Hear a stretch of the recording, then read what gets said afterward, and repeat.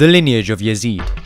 In order to understand Yazid, it is imperative to take a glance at his family and lineage. His father was Muawiyah and his father was Abu Sufyan. They belonged to the tribe known as Bani Umayyah, a tribe which was constantly locked in battle against the Holy Prophet and the message of Islam. Abu Sufyan himself was among the staunchest of enemies of the Holy Prophet. He was involved in major battles against the Holy Prophet like the battles of Badr, Uhud and Khandaq, and many of the early Muslims were martyred fighting against his forces. Abu Sufyan's own wife had such hatred for the Prophet's family that she had the Holy Prophet's own uncle, Hamza, killed in battle, his chest cut open and his raw liver brought to her so that she could literally chew upon it. This is the woman who would give birth to Muawiyah, and according to history, the Prophet once saw Abu Sufyan riding his camel with his son Muawiyah and his grandson Yazid walking, one in front and one behind the camel. The Prophet said, "May God curse the rider, the one in front and the one in the back." It was only when the Holy Prophet conquered Mecca that Abu Sufyan superficially announced himself as a Muslim. Muawiyah would follow in his father's footsteps,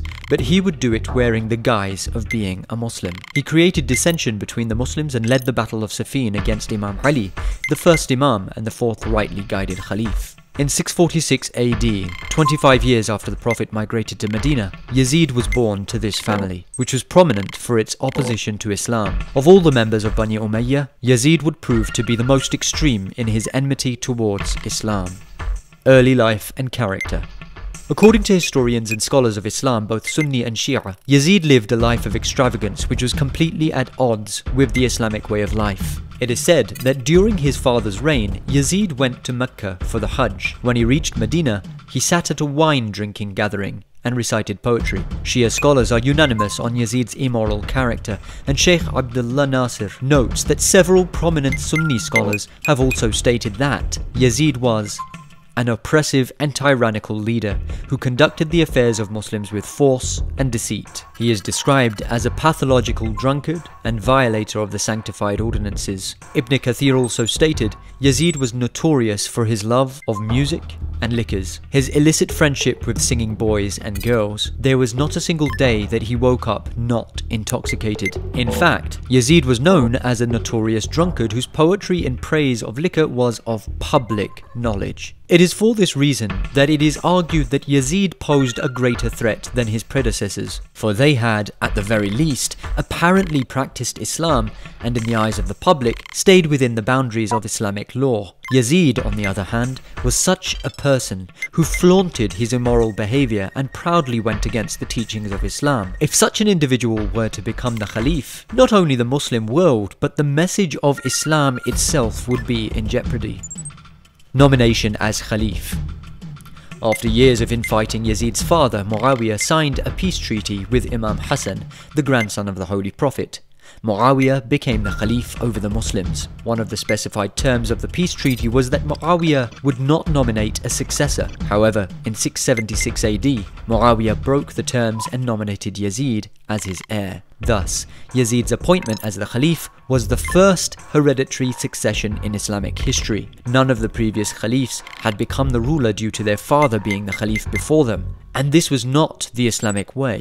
But Yazid rose to the throne solely by virtue of the fact that his father, Muawiyah, chose him as his heir. Ibn Hazm in chapter 11 of his book has categorized Yazid as secular, who was oppressive and devoid of any legitimacy.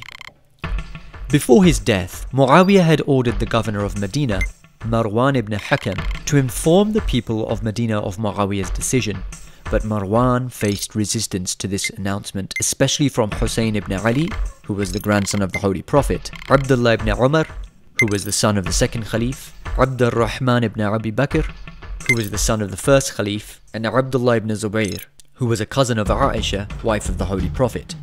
All four of these held considerable influence over the masses. Potentially, they were powerful political adversaries. Imam Hussein, in particular, being the grandson of the Holy Prophet, the son of Imam Ali, and the brother of Imam Hassan, had the caliber to unite the Muslims under one banner and oppose Yazid. Yazid immediately took oaths of allegiance from the various governors. He wrote to the governor of Medina, Walid ibn Utbah, also a descendant of Abu Sufyan, saying, "Be tough with Al-Hussein, Abdullah ibn Umar, Abd al-Rahman ibn Abi Bakr, and Abdullah ibn Zubayr, when you will require them to swear the oath of allegiance to me. Whoever refuses, kill him and send his severed head to me. Thus Imam Hussein was summoned to pay allegiance in a semi-private meeting. But when asked to pledge allegiance to Yazid, Imam Hussein responded that giving his allegiance in private would be insufficient. Such a thing should be done in public. Marwan demanded that Imam Hussein should be detained until he swore allegiance,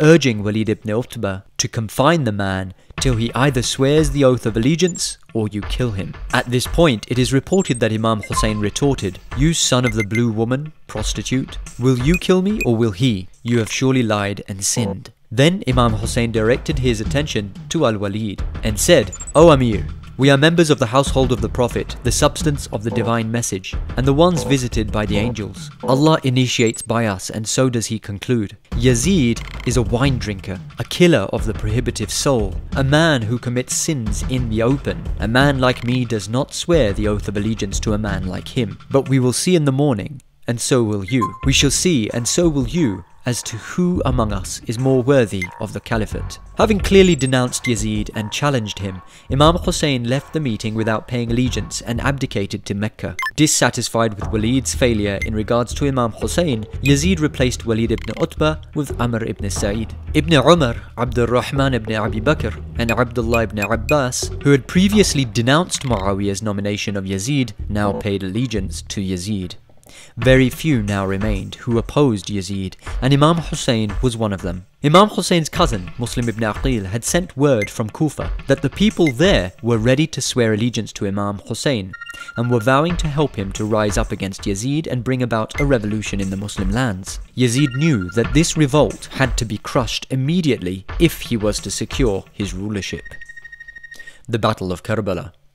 Imam Hussein was on his way to Kufa with his family, women, children, and around 72 others who had remained loyal to his cause. Before he could arrive, however, Yazid sent Ibn Ziyad to Kufa to quash the rebellion. Ibn Ziyad was a right-hand man of Yazid, about whom Yazid famously wrote the poem, the translation of which is such: "Give me liquor that is strong enough to completely satisfy my whole being. After you have served me, turn to Ibn Ziyad and quench his thirst in the same way. He is the possessor of my secrets and trusts." In Kufa, Ibn Ziyad brutally suppressed the uprising and killed Muslim ibn Aqil. Many of the people of Kufa changed sides, choosing to support Yazid and Ibn Ziyad's forces instead. Many others were shaken and silenced. Yazid wrote to his newly appointed governor, "News has reached me that the people of Kufa have written a letter to Al-Hussein inviting him to come to them. At this very moment as I write, he is moving towards Kufa. If you kill him, then so much the better. There will remain no more duty on you.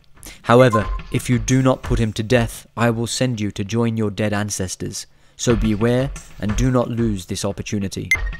Thus, as Imam Hussein and his companions continued towards Kufa, Ibn Ziyad sent some 4,000 men to counter them. His troops forced them to camp in the hot desert of Karbala, at the edge of the river Euphrates. Yazid had mustered an army of tens of thousands of heavily armed men to destroy the grandson of the Prophet and those who supported him. In 680 AD, just 61 years after the Hijrah, on the 10th of Muharram, Imam Hussein and his 72 loyal comrades stood courageously against the armies of Yazid. One by one, each of them was martyred. Imam Hussein's body was trampled, the heads of the companions were set on spears, and the women and children were taken as prisoners, paraded in the streets of Kufa, a sign to any who might dare to oppose Yazid I.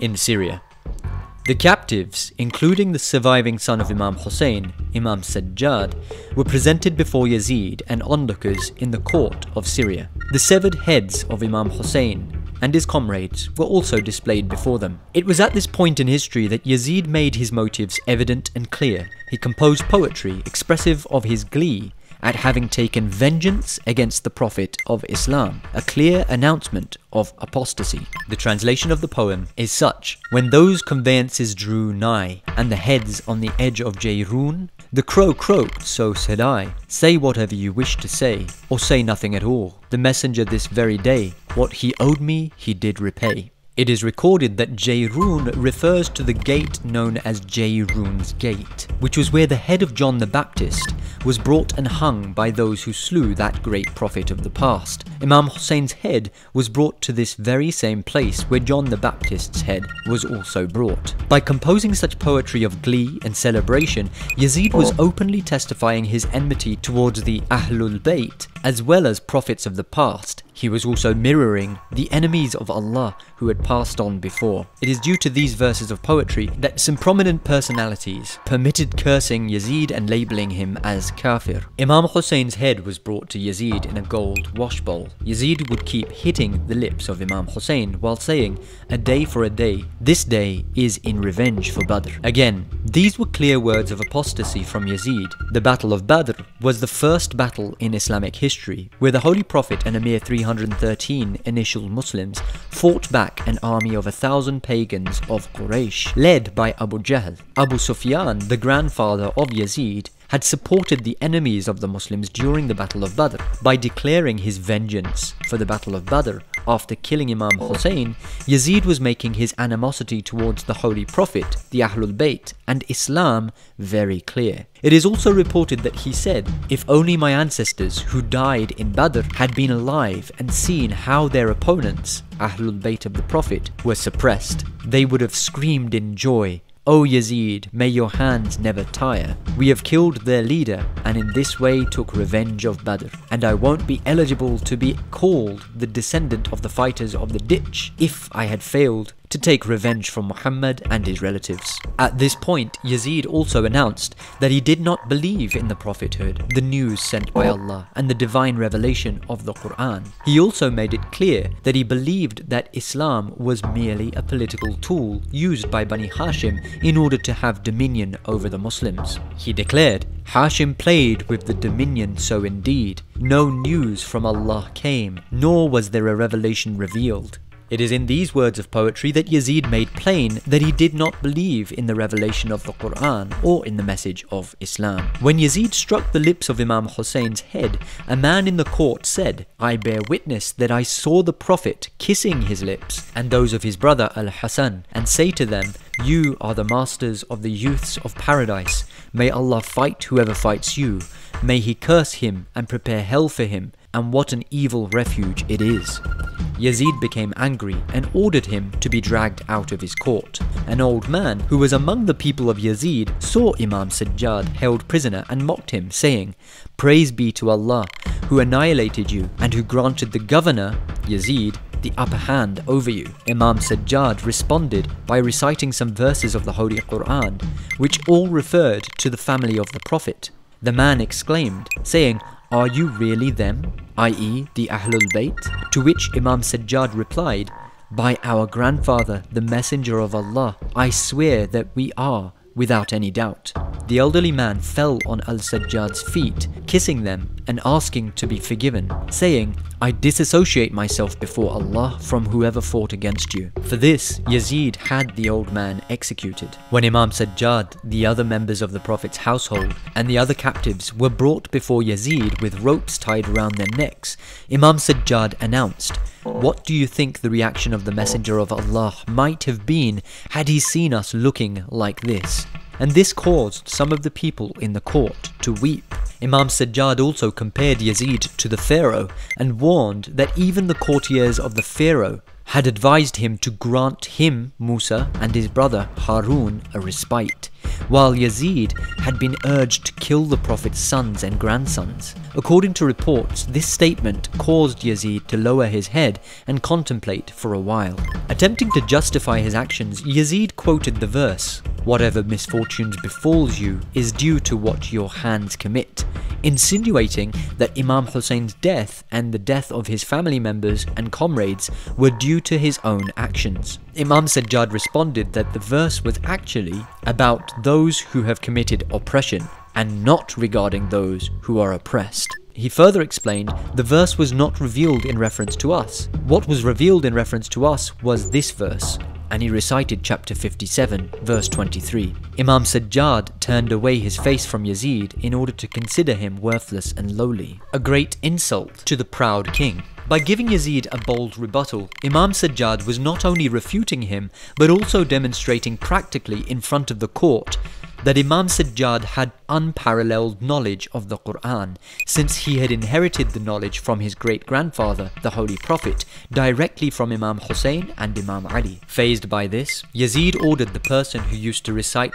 the Friday sermon to ascend the pulpit and to insult Ali and Al-Hussein. Al-Sajjad shouted at him, saying, "You have traded the pleasure of the creation for the wrath of the Creator, so take your place in the fire of hell." Imam Sajjad turned to Yazid and said, "Do you permit me to ascend this pulpit to deliver a speech that will please Allah Almighty and that will bring good rewards to these people?"